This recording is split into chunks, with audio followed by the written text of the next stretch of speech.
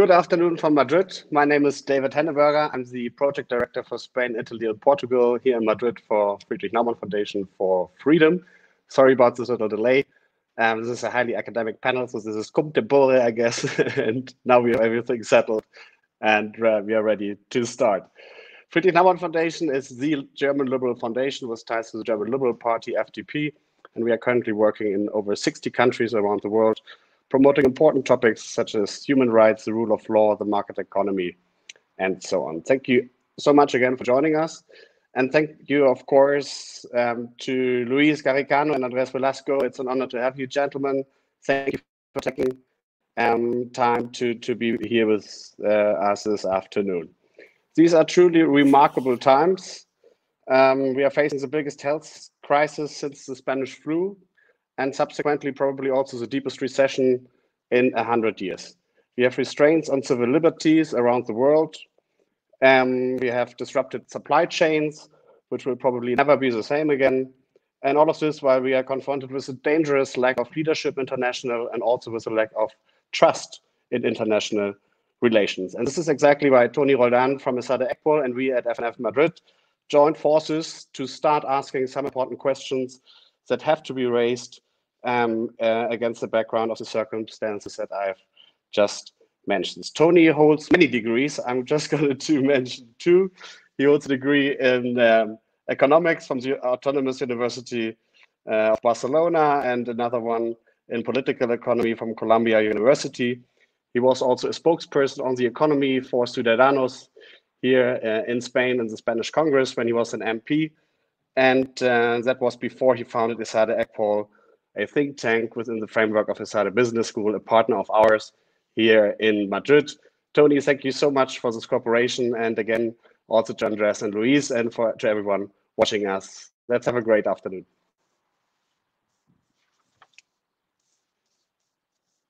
Thank you very much, David. It's a pleasure to be here. Thanks very much for pushing for that initiative. And thanks so much, Luis and Andres, for joining us today. It's a great pleasure for me. Those two professors you see in the screen are two big references for me. I've been lucky enough to have them both as professors. One, Andres, in New York at Columbia University, and Luis at LSE. Both are absolute references in their fields as professors of economics, and they have the great advantage that they decided to be brave and move also towards the political terrain. Andres was finance minister in Chile. He also ran for president recently, and now he's the dean of the School of Public Policy at the LSE. Thank you very much, Andres, for joining us today. And Luis is a professor in Chicago, also at LSE, and now he's the vice president of Renew Europe. He's also the head of delegation of the Spanish Ciudadanos Party at the European Parliament, and he's pushing for many initiatives now in the European debate. So, and my role here is going to be only to ask questions. I just want to hear you, and everyone there, thanks very much for joining. We're going to listen to them, which is the important thing today. And thanks again very much, David, for organizing this. So, first question. The outlook for the economy looks bad. I would like to know how bad you think it's going to be. Some analysts think it's going to look more like the Great Depression. Some others think it's going to be more like the Great Recession. It's definitely different in many ways. How bad do you expect it to be? Please, Andres, perhaps you could start. Thank you, Toni. Pleasure to be here. Delighted to be joining you and David and Luis to talk about these important and very difficult topics.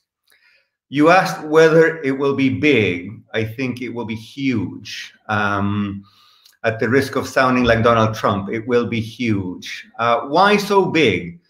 Because we've had financial crises, debt crises. If you come from a developing world, we've had exchange rate crises of all kinds, but we have never had a situation in which the government said to workers, please go home and don't work. And we've never had a situation in which the government said to business owners, please close the doors, send the workers home, and don't produce anything. And that means that if you just do back of the envelope calculations, the impact on GDP, the impact on employment is going to be tremendous. The big elephant in the room, the big question which Luis and I can speculate on, but nobody can be sure, is how long this will last. If it's very short-lived, I think we have a chance of having a deep recession, but then a quick recovery. However, there are two things that stand in the way of that happy outcome. One is that we have to preserve what one might call employment relationships. You know, a firm is not just a bunch of machines and a bunch of employees. A firm is a bunch of people who've come together, who've been recruited, who've been selected, who've learned to work together. And a lot of the productive value of a firm is in that combination of human beings. If because of lack of cash, lack of liquidity, you're forced to send those people home, and then 6 months or a year from now, you say, well, guys, come back, we'll start production again. Many will be gone, many will have another job, many will have moved to a different city or a different country. So the lasting effect on productivity could be gigantic. That's issue one. The other issue, of course, is that if a firm has no cash, it may default on its workers. It may also default on its creditors. That means not paying your debts. And it is very easy to envision situations in which a productive and employment crisis morphs into a financial crisis. Rich countries, countries with powerful central banks, have many ways of avoiding that. And we've been seeing the Fed, the ECB, the Bank of England doing things that would have sent most academics home with a heart attack just a few months ago, not simply buying government bonds, buying corporate bonds, buying junk corporate bonds. So I think there's a pretty good chance that in Europe and the UK and the US, a full-fledged financial crisis may be averted. The story, and I will say something about the emerging and developing world, the story is much harder and much tougher and potentially much more painful among middle-income countries, let alone low-income countries. First of all, because if you're a middle-class citizen in a middle-class country, you can go home for 2 months, not make any money, come back, get your paycheck in month 3 and live with it. If you're a guy who sells candy in the bus or on the sidewalk in Mumbai or in Sao Paulo or in Manila, chances are you don't have any savings, you don't have any other sources of income. So if you don't go out and work, you simply don't eat. Secondly, because lots of firms in developing countries are informal firms and lots of employment relationships are employment, government can't step in and say, I will pay your wage for 3 months because there is no contract, there's no pre-specified wage. Who is the government going to pay? At what rate is it going to pay? And in addition, lots of emerging countries are suffering from sort of not a double whammy, but a quadruple whammy. There's less demand for their exports from rich countries. The prices of commodities, beginning with oil but not ending with oil, are in the basement. Some important sources of income, like remittances, say from the US or from Europe, to countries like Mexico or Guatemala or the Philippines, are plummeting. And last but not least, we've seen in the last couple of months the biggest capital outflows that we have ever seen. So if it's going to be big in the rich world, it is going to be bigger probably in the developing world. And here, I'm sure we'll talk about this later, I'll say one sentence about it. Here is where the world community, the international financial community, could make a big difference, providing financing. My reading of what went on last weekend in the virtual IMF World Bank meeting is that lots of nice, sweet, well-meaning things were said, but no tough decisions or few tough decisions were made. And as a result, the financing that is available for many developing countries is very little, or at least not enough to meet this gigantic need. And I think a lot of human suffering will occur as a result. Let me stop there. Okay, Andrés, fantastic. Luis, give us your views, please. Thank you. Thank you, Toni.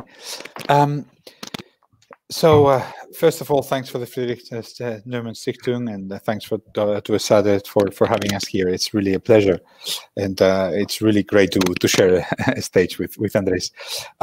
I agree fully with everything Andrés has said. I want to add a little bit of a temporal dimension to what he said. There are two uncertainties on the medical side that are still really, really far from being resolved. And they seem so basic that it's pretty shocking with so many smart scientists the world over working hard at this, that we don't still have them. The first one is, how many immune people are there out? How many people actually caught the virus? Today, the Swedes said they think in Stockholm by the 1st of May will have been 600,000. I mean, that is shocking, right? Because there's been very few people dead in Sweden. If there is so many people who have the illness and so few people dead, first of all, the mortality is much lower than we think. And second, we're closer to immunity than we think. There have been two studies in California today, one in Santa Clara, one other one also in California, I think in LA, that also have found relatively high rates of people who had the illness and presumably have antibodies and presumably have immunity. So this is huge uncertainty we can't know. The second is why how many people are immune, but how long does the immunity last? That's really a key question, because if the immunity lasts for 2-3 years, then we're going to have a wave now, and then eventually be immunized for a while, although it's not so long. But if the immunity lasts for months, or maybe the carriers are not immune, like in HIV, then are actually, maybe the immune people, the people who have been affected are still carrying, then we're in trouble. So that's the first issue. If this wave is going to give way to what Toni called today in the newspaper or yesterday, not just to a single peak, but a wave of peaks. And the second is the vaccine. Are we going to have a vaccine, and when are we going to have? So those are two issues that are going to tell us how long this is going to last. In the worst scenario, where few people are immune and where the immunity doesn't last very long, and we are going back to this kind of situation more times, then the scenario is indeed, as Andrés said, catastrophic. In the best scenario, where the illness is now going down because many more people than we think have actually had it, then we could actually see a relatively quick turnaround. So those two variables, immunological variables that are really in their infancy yet of being known, are crucial. The second thing that I would also add in a time dimension is this policy that Andrés was describing by the Fed, the Bank of England, the ECB, and the governments of we'll do whatever it takes. We'll just plug as much money, put as much money in the economy as necessary and more. How long can this policy last? I mean, and I would like to hear Andrés, because this is something Latin America has a lot of experience in. It's a bit of an Argentina policy. We are printing money and not producing goods. I mean, the usual economics view of this is that this ends up, after 2, 3, 4, 5 months of doing this thing, it ends up in hyperinflation. Of course, now demand is so suppressed, everybody's home. So the main concern economists have is deflation. Prices go down because nobody's spending. But as you continue doing this basic money printing, as you continue injecting so much money into the economy without goods to produce, and we move into the fall, if this crisis lasts for sufficiently long, then the big fear from an economic perspective has to be that at some point you lose the anchor of expectations, that people start thinking that that this money doesn't mean anything, and that we lose control of the whole monetary system.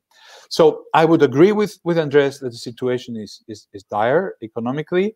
I would add these two uncertainties on the immunology side, and a question that if the crisis lasts for very long, a question about how long can this monetary stimulus and the whole stimulus packages we're putting in the US already $2 trillion.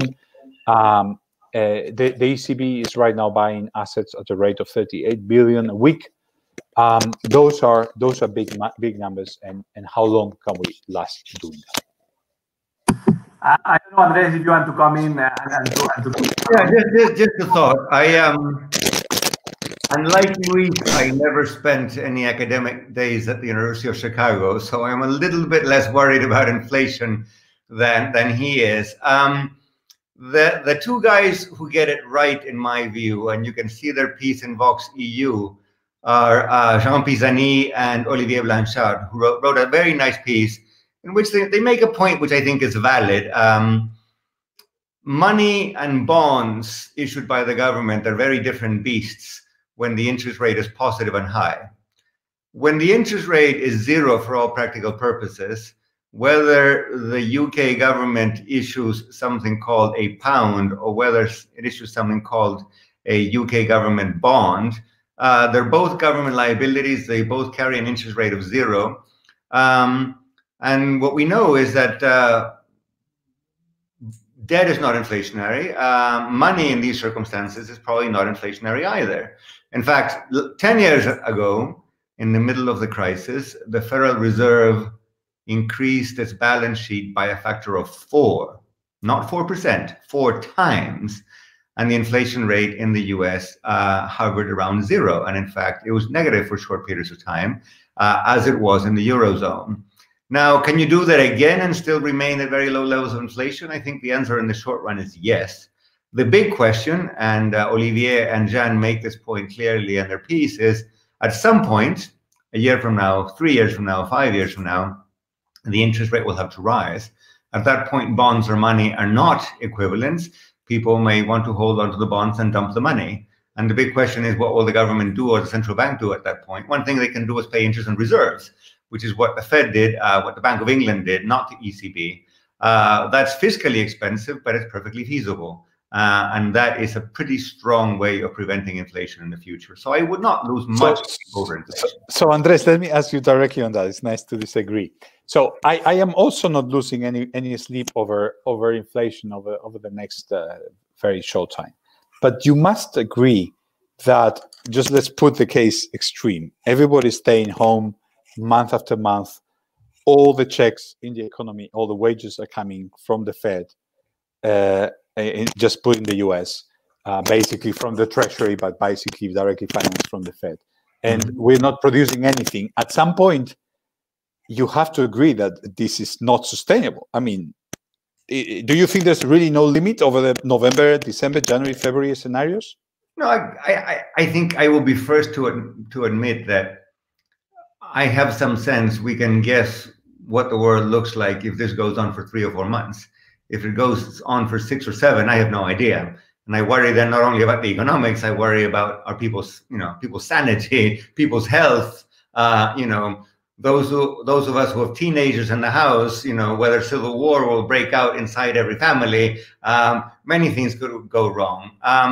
But one economics thought, what you're saying is the government is pumping up demand, there's no supply. So what happens to the demand-supply balance? That is a valid question, but it is also important to remember that while we're home, we're consuming a lot less than we would have been otherwise. I had tickets to go to Italy and got them canceled. I had tickets to the theater, had to cancel them. I was going out to restaurants with my wife. I'm no longer doing that. So consumption is down. Savings is going up. And of course, our savings is exactly what the government is tapping to be able to, buy those bonds. So there is a kind of equilibrium there. How long it will last is anybody's guess. Okay, I am happy to agree with that. There is no question the deflationary shock is there. There's no question we're all spending way, way, way less than we used to, and that's clearly the first order effect right now. Is like there is really no demand and deflation is clearly the biggest short run problem. I would not disagree with that.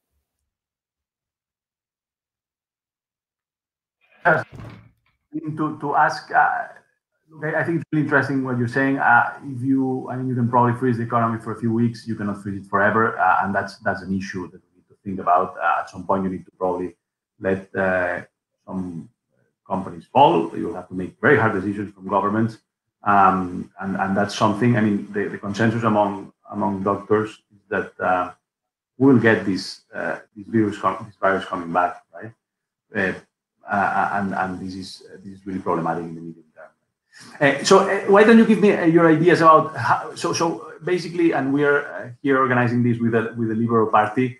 For the last 60, 70 years, since the Second World War, the large amounts of progress we have achieved in in many ways are related to the globalization and to the free movement of people and goods. And this is definitely affecting in many ways the way probably goods are going to be traded, the way people are going to move. What are your views on this? Is that change going to be structural? What do you think? How is this going to affect globalization? Luis, why don't you shoot first? I'll follow. Is it now? Am I now being heard? So yes, thank you. I will do that. So my sense is that we are going to have to adapt to a new normal. I don't think and again, we have to rely very strongly on the doctors on this issue. And most people looking at how the cold virus has been evolving over the years don't think we'll get permanent immunity. We'll have a very nasty, very efficient virus that is pretty good at jumping from person to person and is pretty bad in terms of hospital outcomes that we will have to live with at least for the next year, a year and a half. What that means is that everything to how we travel in planes, to how we travel in trains, to how we stand in beaches or in our holidays, our restaurants, etc., is going to have to change. And that affects, crucially, a lot of what globalization has achieved. I don't think over the next few months and over the foreseeable future, we're going to just be able to jump on a plane and go to another country for the weekend, etc. I think that particularly when you think of what Andrés was mentioning about the impact on the third world, if some countries, let's say the Schengen area, manages to contain this, then it's really endemic in places, for example, like Africa or like Latin America, you can envision clearly how borders will be closed and people will be told they cannot come from certain places.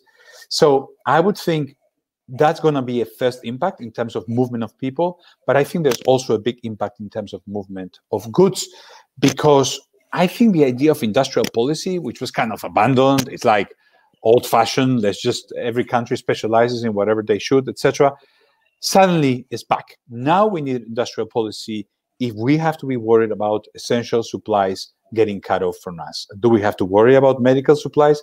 Do we have to worry about electronics? Do we have to worry about certain other things? And that means that I think places like the United States and the European Union are going to have to think strategically about what are the goods that we worry about their supply and what are the goods that we actually think we should have a whole supply chain at home.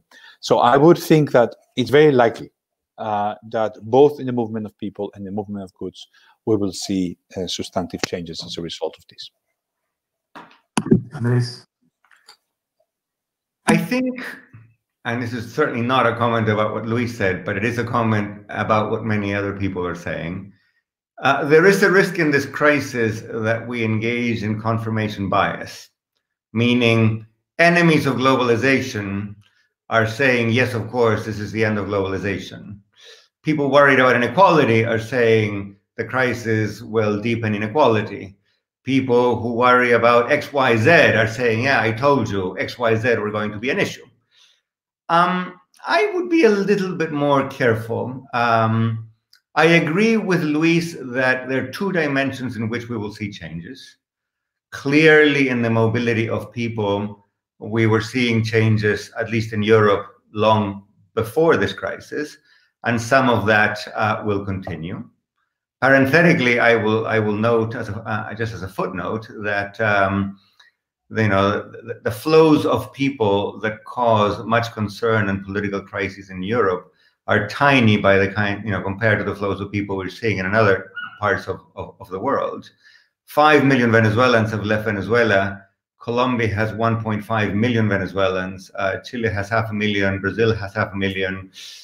You don't see people on the street having anti-Venezuelan marches. So what constitutes a nation's tolerance for immigration clearly varies a great deal. And I think we Latin Americans are finding that we're surprisingly tolerant, more so than other nations in other latitudes. I think it is also true that partially because of COVID and partially because of environmental concerns, we will have more meetings on Zoom. We will have fewer meetings after flying for 18 hours to sit in a room with partners for 3 hours. I am finding having lots of meetings on Zoom is very pleasant. I can take a walk and talk to my children between meeting and meeting. It's not really that bad. But I don't think, going from those two examples to a more general proposition, I don't think this is the death knell of trade, of the movement of services, and certainly not of all the other things that globalization entails. I suspect that people in Britain may be very fond of British cheese, but they will continue to covet French and Italian and Spanish cheese, and they will continue to buy that. And where essential or strategic supplies are concerned, yes, I think we may see a bit more government intervention. But I think the firms themselves will begin to look at making supply chains more secure. I was talking to an official in the Mexican government recently, and he said, this is a great opportunity for Mexico. Mexico's next door to the US. Many big American firms have moved production of components to China or to Vietnam or to Indonesia. That's a world away. Not all production that used to be in China will come to Mexico, but maybe American firms will say, I'll manufacture 20% in Mexico just to make sure that I have it nearby in case of an emergency, whether it be a virus or an earthquake or a national security emergency or what have you. So more than a zero-sum game in which, more than a 0-1 black and white situation in which is all globalization, no globalization. I think you may have a reshuffling of globalizations in which there are some winners and there are some losers, but I'm pretty sure we will continue to trade. Now, one thought about the politics of all, I imagine we're going to talk about politics in a minute. Whatever happens to the real trade, something that is very important is what is the narrative that emerges from this. Because even if trade continues to happen, you know, last time around, the narrative that became dominant after the crisis is, you know, Wall Street got a bailout, Main Street got very little. And so we have to worry about what is said and how this is all processed. And I think a lot remains to be said, or at least a lot remains to be understood in that dimension. If I can add, Tony, if you allow me to add something. So I was trying to talk in the world of what is what I expect to be not the positive world, not the normative world of what I would actually want to see. I think trade, I agree with Andres that trade will remain as important as ever, that we actually want a lot of trade. I mean, we don't want suddenly all these countries in the third world, in the developing countries that have come out of poverty by having the possibility of trading with the West, to suddenly be locked out of these markets and to really fall back into poverty. So we have to make an effort, I think, the friends of markets and of the prosperity of humanity, to push back against the forces that will try to use this to close borders. I think that this statement of what should happen doesn't stop me from thinking that a lot of what will happen in movement of goods and people will be backwards. So yeah, continuing with what you say, I find really relevant the debate as regards to what's going to happen with populism and nationalism, which is very related to what we were saying, right? Just before this crisis, both of you wrote wonderful books on what's going to happen to the future of liberal democracy, the challenge of populism, etc. Here there are different views, right? So we see on the one hand some people that think that perhaps this is going to be good to fight populism, because then we will have more support for democratic and for people that are actually serious in managing public policy. But some others think, look, now we're going to get back to nationalism and the scapegoat of whatever virus that comes from China, etc., is going to be there again. So, what are your views on that? Are we going to go towards increasing nationalism and populism, or go towards less of that, Andres? Great question. Let me tell you which view I think is wrong, and then I will try to guess what view may be right. There was a popular view a few weeks ago that went like this: populist leaders, think of Trump in the US, think of Bolsonaro in Brazil, think of López Obrador in Mexico, maybe to some extent Boris Johnson in the UK, although he's certainly not in the league of the other three. Maybe these guys are bungling the crisis. Clearly, in the case of Trump, his management has been incompetent, out of touch, lots of other things. So the view was these guys are going to do so badly and Democrats are going to do much better. As a result, liberal Democrats will look good and the populists will look bad. I don't think that's necessarily the case, among other things, because lots of other authoritarian regimes, maybe not populistic, but clearly non-democratic, are doing quite well. Think of China, think of Singapore. And needless to say, there are plenty of Western democracies which are not governed by populists, where nonetheless the management of the crisis has not been so great. I can think of several Western European countries that fall under that category.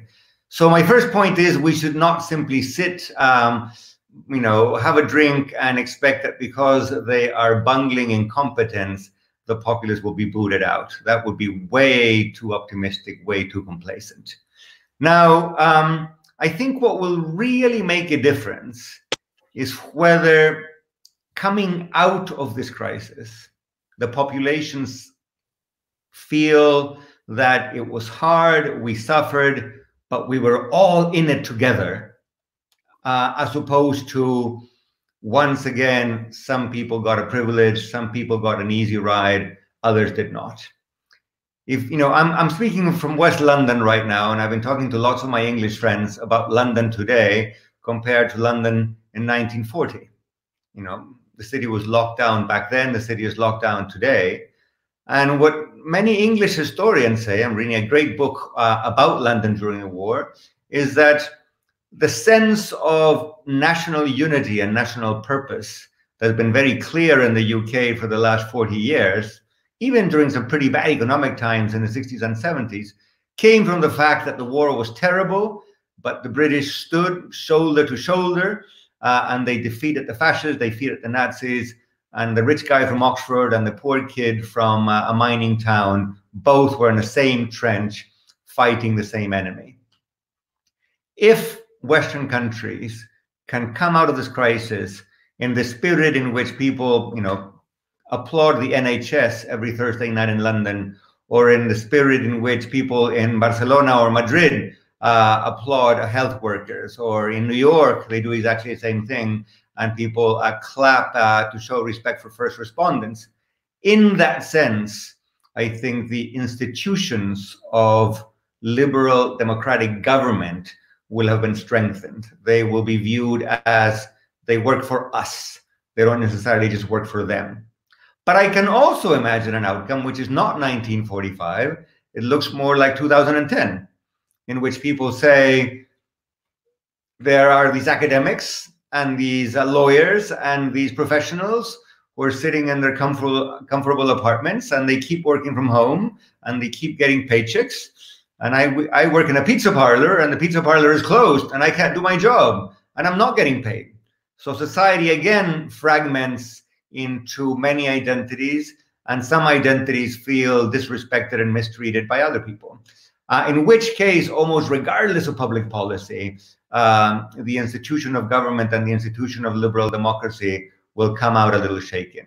Which one of the two will it be? I think, as I say in the United States, the jury's still out, but we will know pretty soon.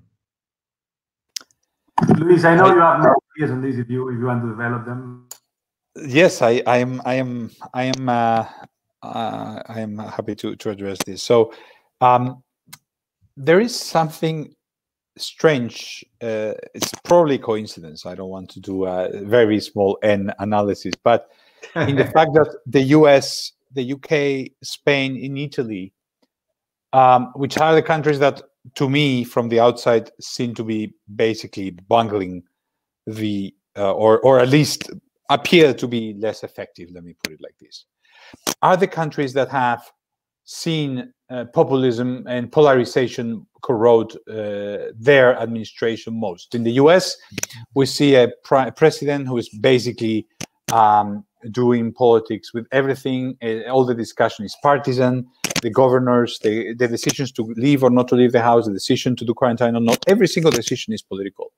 In the UK, we see a civil service that was very weakened, and a government that was very weakened by the Brexit debate, and a very big growth of populism.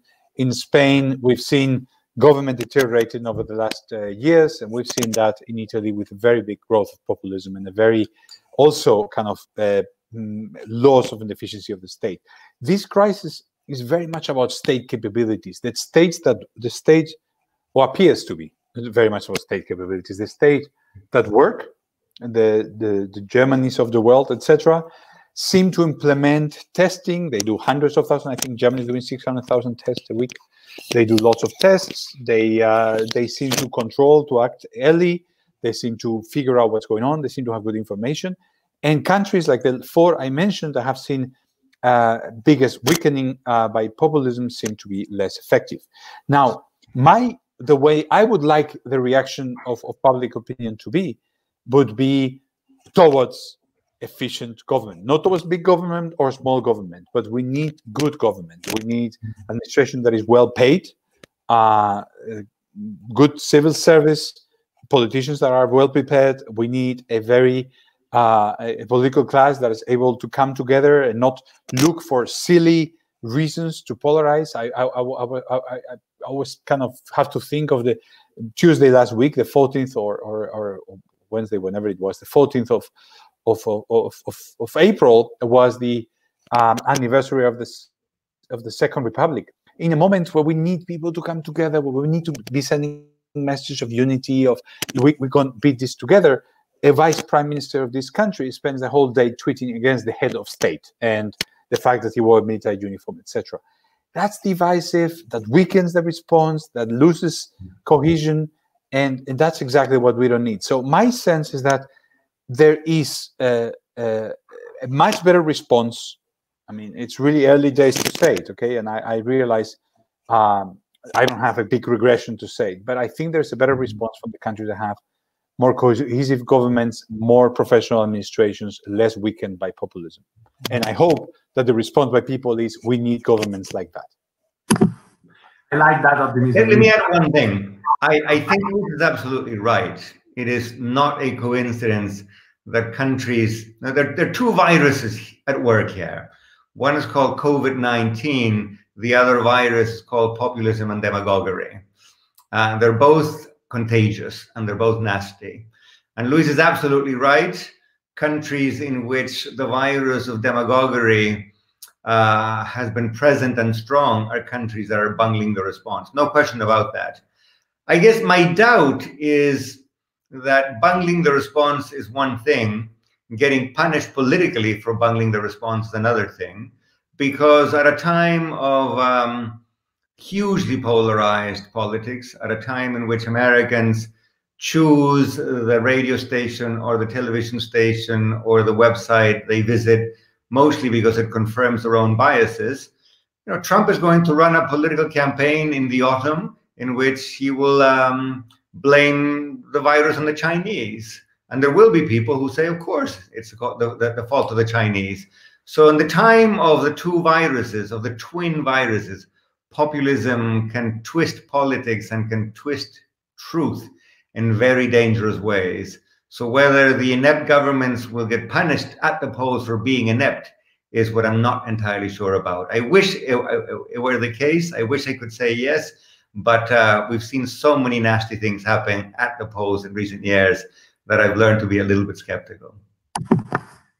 Very, very interesting. I would like to ask you a million questions, but let me, to follow what you were saying, Andres, in relation to how the crisis will hit probably differently different sectors. So there are a number of potential rising inequalities, right? So there are divisions between temporary workers and permanent workers. There are regional divisions between urban and rural, even gender divisions in how the crisis is affecting people, also intergenerational divisions. So we see the elderly who are sadly more affected by the virus, but in a way also more protected socially. the young people that were already in a terrible situation before that, right? So how do you think the inequality story will affect politics, and how do you think we can change that, or we can influence to minimize in the best possible way the inequalities that are rising?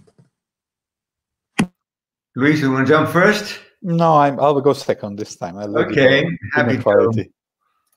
I worry about three kinds of inequality, and of course the list is long. In many countries of the West, in Europe, North America, there's been the growing perception that the world is divided between the citizens of everywhere and the citizens of somewhere. The citizens of everywhere are people who do virtual webinars like this one in the language of the world, which is English, who can work from home, whose incomes are fairly well protected across the economic cycle and fairly well protected from pandemics. And the citizens of somewhere are the people who work at the pizza parlor or at the factory or at the local beauty parlor, and who today can't work. They have a little bit of insurance from the government, but that insurance may not be enough or may not last. And if that perception of society split between white collar and blue collar, between cosmopolitan citizens and citizens of small towns and faraway places, that division is likely to be deepened by this crisis. Whether the pocketbook will actually show those numbers to be what I'm suggesting is important, but it is not of the essence. But the perception, I think, will be that some groups got a lucky break, some groups didn't. Secondly, you point out, Tony, something that is politically incorrect to mention, but which happens to be very true. In most countries, senior citizens vote more than the young. As a result, governments spend more per capita, a great deal more on pensions than on daycare or education. And one could argue that young people are the big victims of this situation, because young people have very low risk of death from contagion, and therefore they could be out working, and they're being kept from work because of the lockdown, which is uniform across all ages. And again, in countries with weak pension systems, in countries in which people may be asked to pay more taxes in the future to finance pensions, which are probably unsustainable, that will be a nasty issue. Again, not a new one, but a nasty issue indeed. Last but not least, let me spend a minute on the divisions between the advanced countries and the emerging countries. Emerging countries today account for 50% of world GDP. So it is in the interest of rich countries that emerging countries do well on at least two sets of grounds. First of all, contagion. After all, the virus came from China. And if the virus remains alive in many other nations outside North America and Western Europe, it will come back for a second, third, or fourth wave. But in addition to that, most firms in Europe and the US today need the market that is China or India or Brazil or Mexico or Turkey or Poland or South Africa. There will be no fashion industry in Europe without China within the Middle East, to give you one example. And as a result, if the emerging markets tank in years to come, everybody, emerging market citizens first, but rich country citizens as well, are going to pay a price. What's the difference in the world rates of growth between now and the previous crisis? 10 years ago, even in the worst year, that was 2008, I think, the world kept growing ever so slightly because Europe and the US and Japan came down very sharply, but China, India, Poland, Turkey kept on growing. And as a result, the world rate of growth was positive. Very slightly, but positive. If you believe the IMF, this year, the world rate of growth is going to be -3.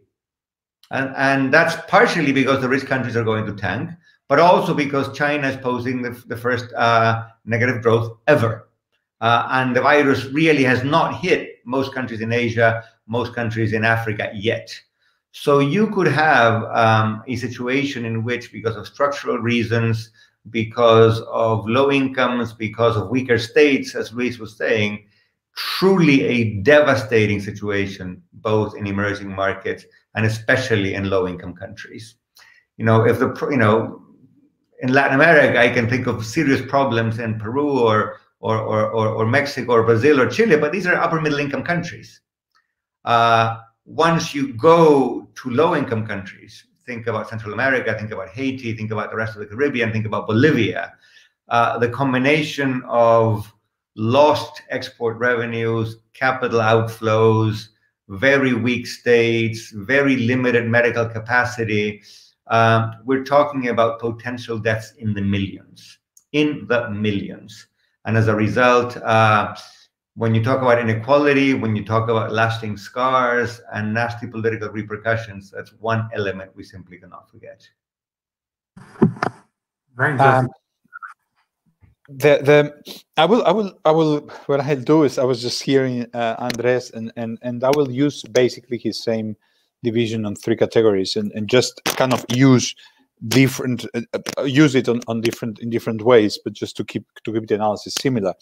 I agree on the income. There is the biggest gap in this crisis is between those who can work at home and those who can't. I bet the three of us have had a more productive month in the last month than probably any other month in the last few years. I've not had wasted meetings, trips that I have to do a lot with being MEP. I have to go back to Brussels and Strasbourg and Madrid and all the time. I haven't wasted time in meetings. I have basically been working 7 days a week, morning to night, very well. I haven't lost a minute of activity. So the difference between those who can work at home and those who can't is a difference that is going to affect information workers that were already helped by the information revolution versus the rest. So that's something that goes in the same direction as past changes. But there is one thing that I think is important that is very different. In the past, let's say in the 1990s, when you would ask any of us, what do you think the internet will do? And we think it will go against big cities and in favor of rural areas, because people will want to move and live in a beautiful place in the middle of nowhere rather than be in a city. That didn't happen. The internet helped cities because people wanted to bump on each other, and creative types want to be together with other creative types. Now, this one is different, in my opinion. I think that the attractiveness of a city, when you cannot go to a restaurant, to a bar, to a museum, to the concert, for a walk, blah, blah, versus living in a little town or in a village where you can just walk around the mountains, if you can get internet and you want to work at home, I think rural versus urban is maybe one vector of inequality that is going to go in a different direction in the past. Rural is going to actually benefit potentially. Agriculture also, but also a primary sector, but also just simply living out of the big towns. On demographics, I wanted to add something. I agree totally with what Andres said about young versus old.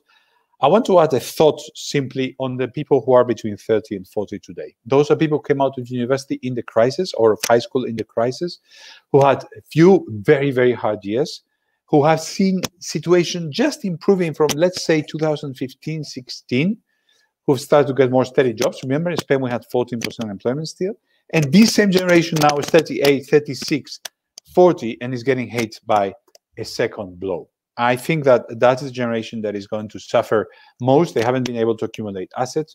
And when we do policy, we have to think of that generation. And third, geographically, I don't want to make distinction north-south that was so well done by Andres, but I want to make a distinction north-south inside the European Union.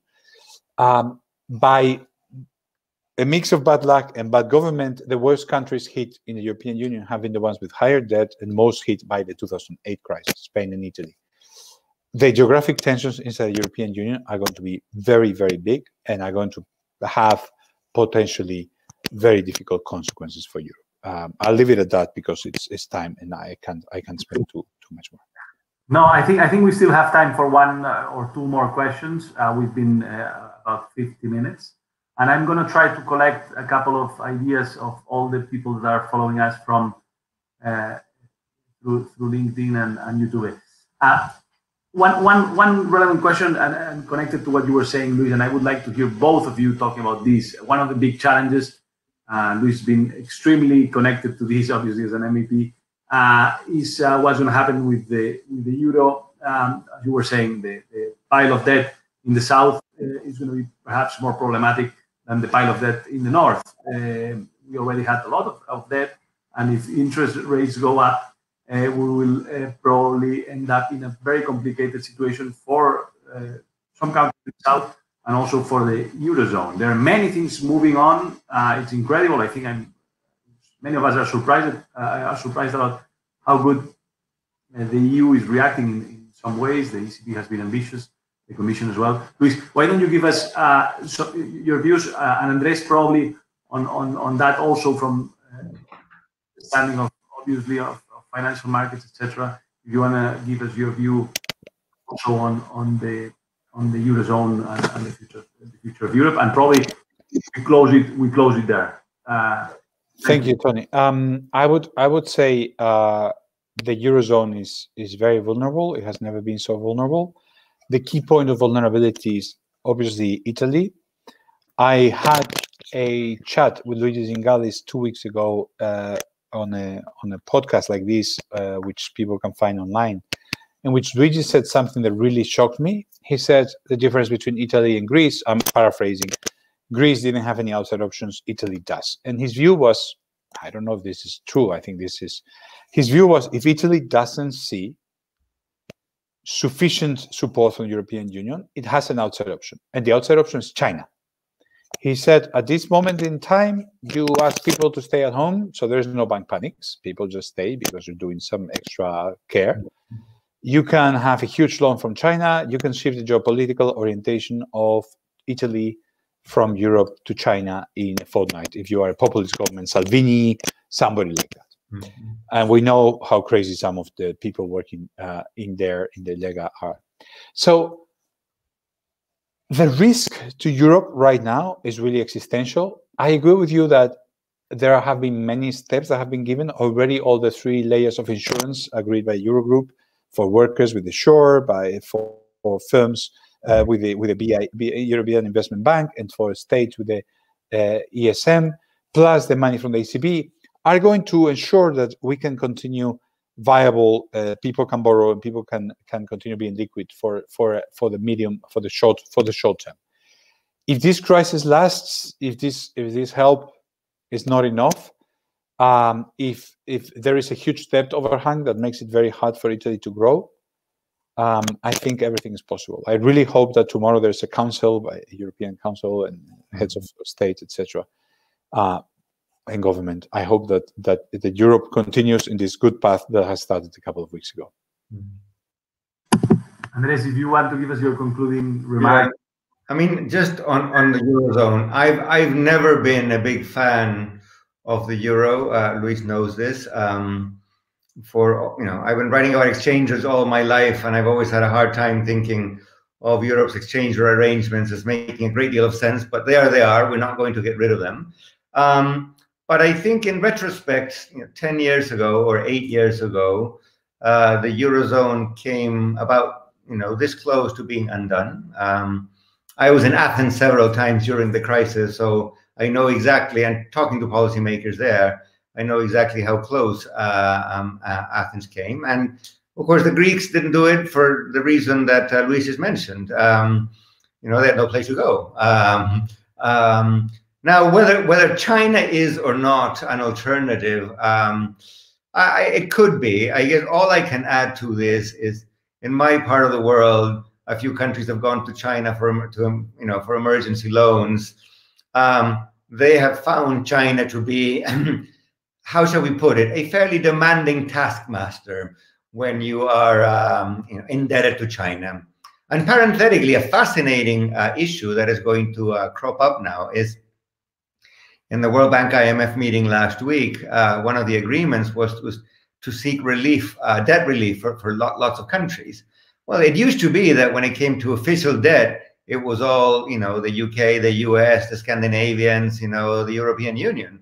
It turns out that one of the biggest creditors today is China. But China, of course, is not a member of the Paris Club.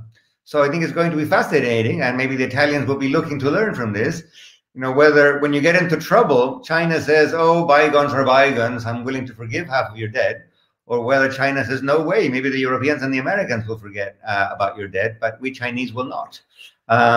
Nobody has any clue. China has made no sounds on this, but China will be under a great deal of pressure to engage in debt forgiveness vis-a-vis Africa, South Asia, Central America, the Caribbean, etc. So maybe the Italians will have good news. Maybe the Italians will have bad news. Who knows? I suspect the news will be pretty bad on that front. Thanks so much, Luis and Andrés. It's been fascinating to hear you both. I think Luis needs to leave already for another meeting.